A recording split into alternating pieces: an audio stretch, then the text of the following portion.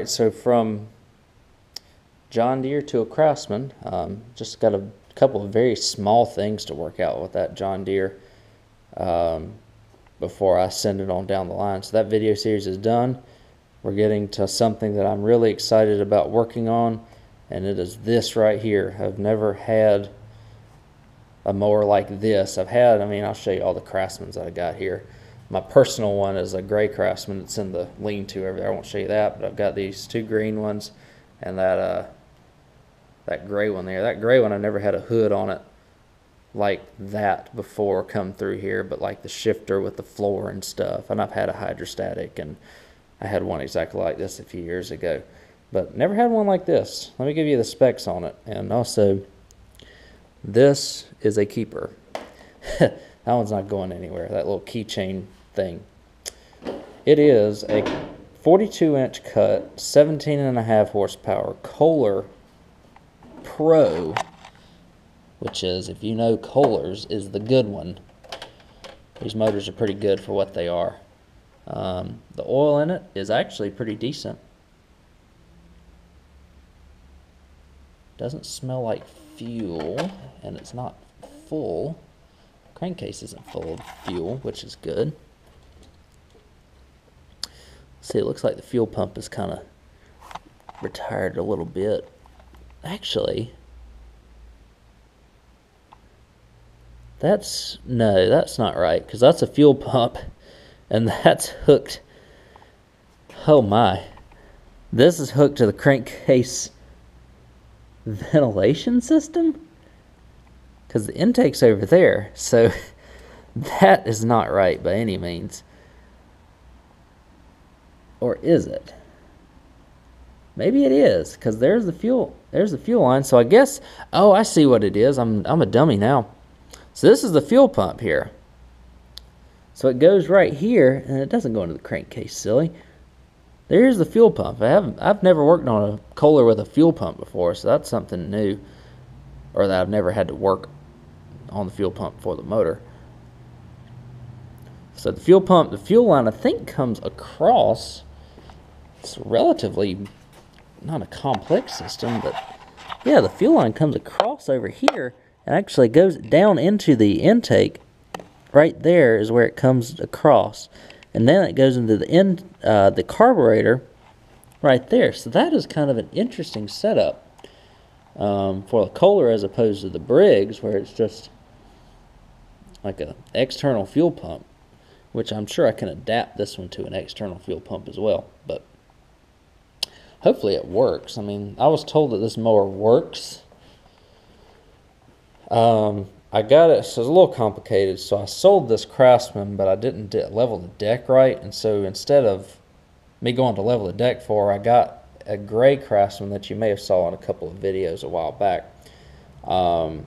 She really liked the mower, and so in return for me fixing it, which all it needed was a battery and a rear tire tube, I had that one fixed in 2 hours, sent it back as a token of a thank you, or kind of as a let's make the trade good. I got this Craftsman back, but she let me keep this one, so I'm only in this thing about $40 to $50 right now, and I think it looks worse than it actually is. She said it was running last year. The reason why they parked it was because, well, not because of that, but it was because of the deck spindle broke on the mower. She must have hit something very hard with it. I don't know if you can see it sitting down and lopsided. So I think it's going to need, or I know it's going to need a deck spindle. It'll need 2 rear tire tubes. It'll need a right or a left front tire tube. Steering seems good on it. It's in, after I wash it, it should be in pretty good cosmetic shape. It's even got the little brush guard bumper on it, so that's kind of nice too. One unique thing about this LT1750, well, I haven't really ever seen these on a residential Craftsman, is it's got actually the electric PTO on it. So pop it out, should run the blades, pop it in, should turn them off. They had robbed the starter solenoid to put it on the other mower that they had because they thought that was the issue when it was actually a loose positive cable. So this starter solenoid is good, I have been told. or so it should, so we think. So I will need to put this back on, the starter solenoid. I think I might try a starter solenoid and a battery and then just try and crank this thing over and see if it runs. A little too late to do it tonight, but I wanted to give you an overview of what it looks like. It does have the, I mean, this thing has all the options. It's like the, what would you call it, the Cadillac of Craftsman residential lawn tractors that are 42 inches. It's got the 12 gauge steel deck. I haven't checked the blades to see how good of shape they are in, but it doesn't have a deck spring on it. The blades are trash, so I will have to put blades on it. I don't have the spring for the chute, so I will kind of figure out what I might do with that. It looks like they tried to screw it in and stuff like that at one point, which apparently didn't work. But anyways, a few small things to sort out in my opinion. The deck spindle shouldn't be that big of a deal as long as I can get the bolts freed. So there's the overview. Next, I'm going to pop a battery in it. And I'm going to put the starter solenoid back on, which is not that difficult to do. Which I actually don't know where it goes on this mower, because usually it goes... Oh, it actually goes up here on this mower. You see a little bit of mouse droppings. Usually they go right here on the Craftsman, so you can see where they usually bolt right there. But that's actually kind of easy. It goes up top here. So, very easy to bolt in. Put your positive on one side, put your positive on the other. Or your wire from the battery on one side, the wire to the starter on the other side. Pop in your safety wires, which are right here. And we'll pop the battery in it and see if we get ignition. Alright, so the battery that I got is good. It just has some corrosion on it, and so it wasn't initially firing. But now, I'll show y'all what we have.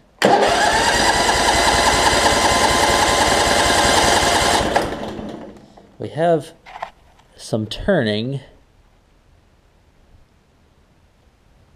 So let's see. I don't know if I'm going to turn it a little bit more. I don't know if I'm getting the fuel pump to prime. Then again, I don't know how much gas may or may not be in it.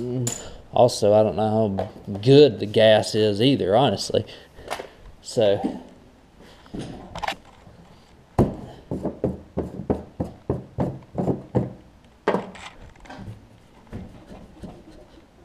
it's got a decent amount in it. I do wish it would prime though.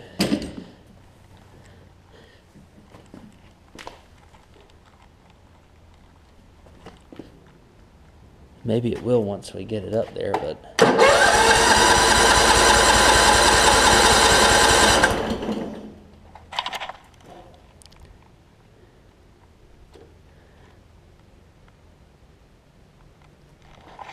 so here's what I will do while we're here, just so that we can hear it hit off, so to speak.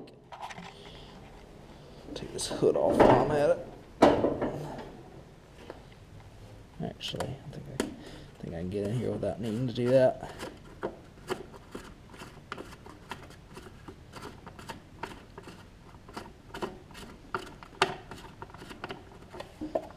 There's a rusty little nut on that air filter. Wow. I'll find a pair of pliers real quick. Take that off. How about this? I'll take it off, and then we will spray some carb cleaner in it and see if we can at least get it to fire for us. Alright, got that rusty air filter nut off. I don't know what that is, but let's see what we got here. Alright. There's some sort of power wire there that's not plugged into something. Interesting. Again, I'll have to investigate a little bit more, but let's see if we can get it to kick over here. Hey, how about that? So we had to figure out why the fuel pump's not pumping gas.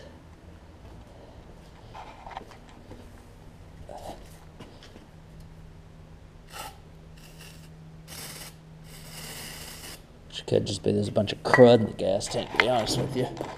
But let's see. Oh, there we go. It's pumping a little bit of gas now. Let's see if I don't want to run it very long because I think there's a little bit of crud inside under the cover. A little surprise, so to speak. But let's see if we can get enough gas up here to see if it'll stay running. Not yet. Hopefully this gas is okay. It looks okay. Let's try one more time. Or a couple more times here. I think if we can get it up here to prime, this thing will actually run pretty decent.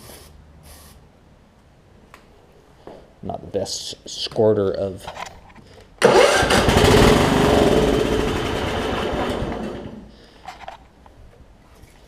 Try a couple more times here.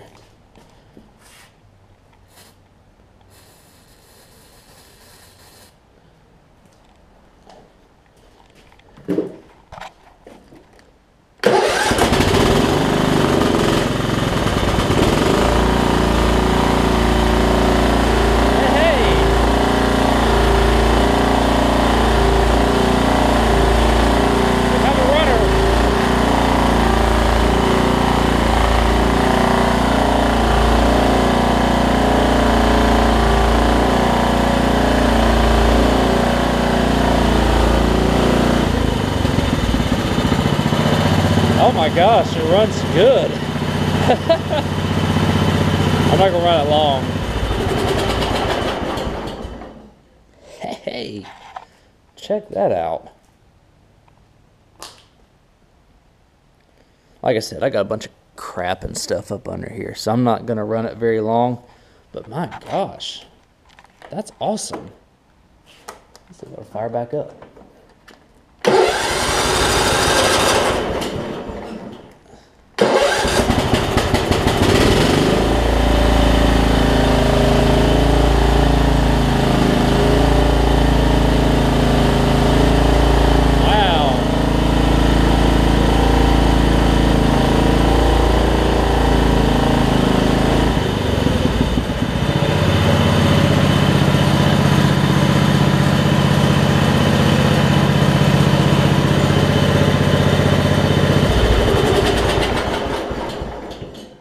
Awesome. I love these old Kohlers.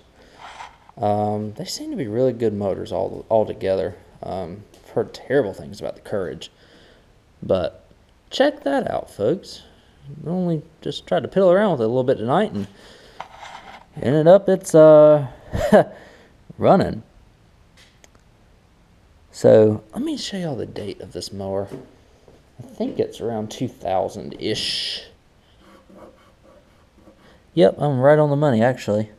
So, month, 9/21/2000. So, alright. So, here's what we know. It runs. I need to go to bed because I usually go to bed early because I wake up early during my work week. I'm going to pump up the tires tomorrow. And we will, after I clean all the garbage and stuff out of the hood there. And we will clean all of this goodness out. Pump up the tires and see what we have. Also got a couple other repairs as well that we're going to do to it. And we'll see what makes it into this video. So I had an inkling that this one was going to be kind of bad. So let me show y'all what it looks like up under here. Oh yeah, quite a bit of acorn action and nest action and all that good stuff going on right there. So now, I mean, this is why I did not want to run it as long or for very long, because of this reason right here. I actually might see if I can pull the front cover off, which might be prove to be a little difficult there, the way that exhaust bracket is. What I need to do is I just need to clean everything out here. So that's relatively boring stuff, so I'll do that off camera. But while I'm in here, I can check the fuel lines, and I think I've got a little leak right here where it's coming down off of the on the little short fuel line right there. I'm gonna replace all the fuel lines on this. I'm not worried about that. But yeah, so let me grab a might just vacuum this stuff up, to be honest with you, just to try and get it out of the way, and clean it real good, and we'll get going with it. You can just see all the crud and stuff on it as well. So I might do all this and give it a good wash, and things should be looking a lot better. And then I'll work on getting the tire tubes in it, just because it's going to make it a lot easier to move around, and I also know this thing runs. I'll make sure that it dries as well, and then I'll give it a good cleaning. So let me clean this up. We'll do a driving demonstration after I get the engine cleaned out and the tires pumped up just temporarily here. Alright, so I got it out. I got the tires pumped up, although this left front one is so bad that it has already leaked most of the air back out of it. So now what I'm going to do is I'm going to crank it up, put it in, disengage the hydrostatic lockout. So I'm going to engage the transmission, and then we're going to see if we can take it for a drive. As long as it cranks again.